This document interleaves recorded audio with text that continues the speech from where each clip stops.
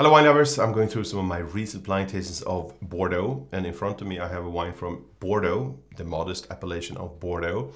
Nonetheless, this is coming from the famous Croix de Labrie, which is one of the most famous garage wines in Saint-Emilion, making some extraordinary wines. And this is the Camille de Labrie, which is a more accessible wine and to be able to enjoy in its youth.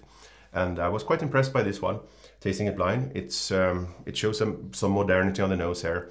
It's Merlot driven, surely, with sweet plum. We have red berries, sage tobacco, some mild oak notes in the background.